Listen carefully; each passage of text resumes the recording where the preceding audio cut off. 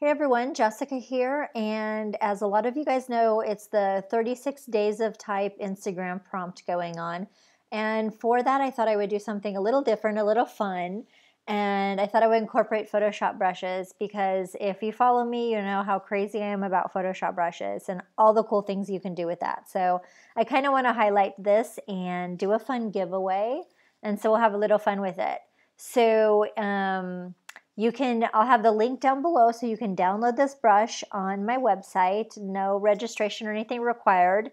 And also, I've recently done a couple collaborations with Adobe with Photoshop brushwork, and I made some really cool free brushes that are available on Adobe website. So I'll put those links down below. So this brush is actually a slightly modified version of one of my iridescent brushes from my iridescent collection, and I have a huge collection of iridescents, and I absolutely just love this effect.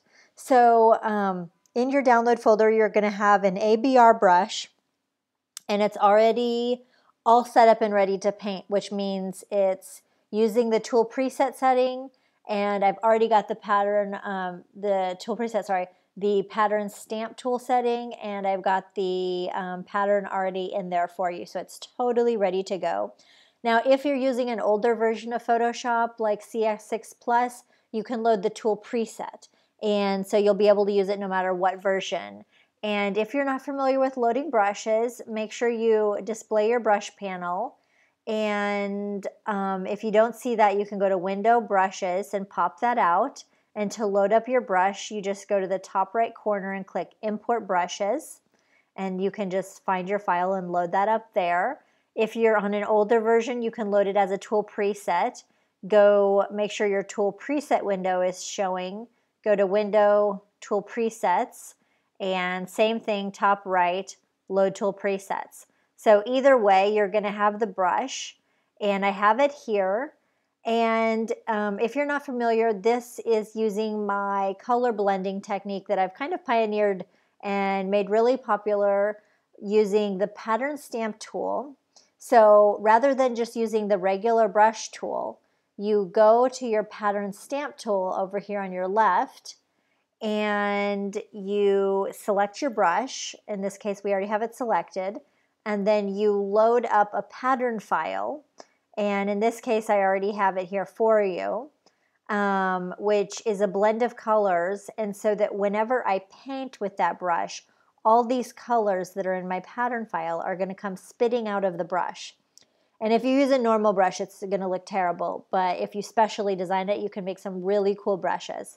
And if you'll notice, my aligned is turned off, but my impressionist is turned on.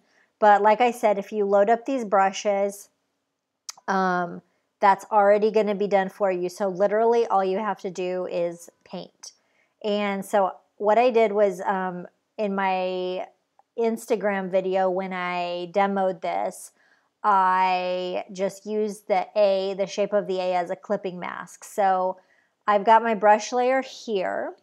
And so I'm just going to select all, and I'll cut that to delete it. And so I've got my letter A, I've got my clipping mask and my brush layer. And I'm just going to go here to my iridescent brush. And like I said, you don't have to do anything. Now, if I'm going like this, you see the colors that are all blending and changing, which is really cool. I have a light pressure right now. So if you have a light pressure, you're going to just see the pattern coming out. But if I push a little more pressure down, look what happens with this. It's so cool.